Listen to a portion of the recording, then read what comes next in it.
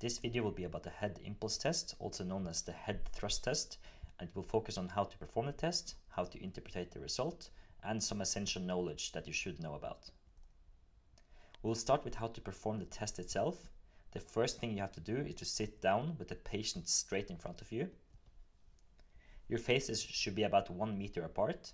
This is mainly because you're going to grab the patient's face, so you need to be relatively close, but not too close, of course. Next, instruct the patient to keep his vision at your nose. The examiner's vision should be focused at the patient's eyes at the same time. Then you're going to explain how you will perform the exam. This is important as the test may seem a bit extreme and scary to some of the patients if they're not mentally prepared for it. Say something like, look at the nose, keep looking at it. I will take a hold of your head and I'm going to move it a bit around, and you're just going to try to keep looking at my nose. Now you're going to take a hold of the patient's head in a similar manner as shown on the picture. It's a very good idea to just slightly move the head towards each side a few times. This is in order to make the neck relax so you don't strain any muscle. While moving the head slightly around, without any warning, and suddenly you will twist the head of the patient suddenly towards one side.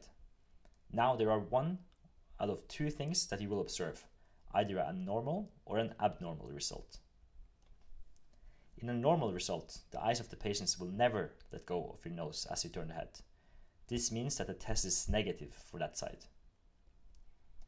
In an abnormal result, however, just as you move the head, the eyes will stay fixed and move with the head. They will let go of your nose just as you move the head. The test is then positive for this side. In an abnormal result, very shortly after you twist the head and the patient does not keep their eyes fixed at your nose, they will move the eyes back towards your nose. This is still abnormal, as what we test for is whether the patient can keep their vision fixed at your nose at all times, or if they cannot.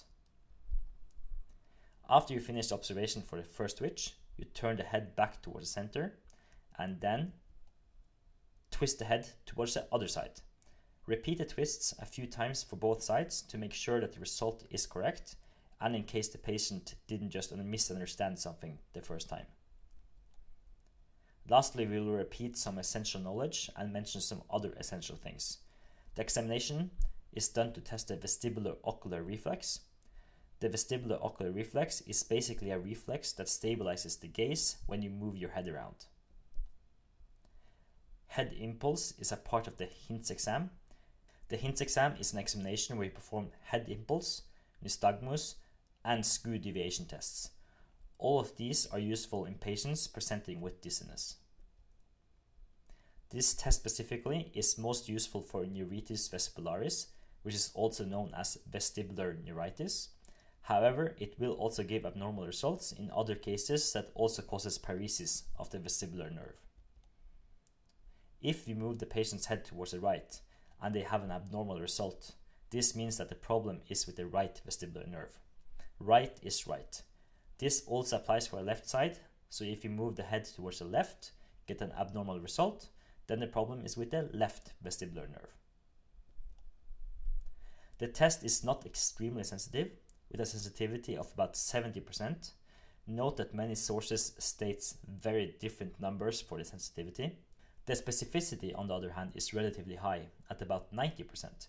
This, together with how quick and easy the test is to perform, makes it a really valuable tool. The more quickly you turn the head of the patient, and by repeating the test a few times, will improve the sensitivity of the test.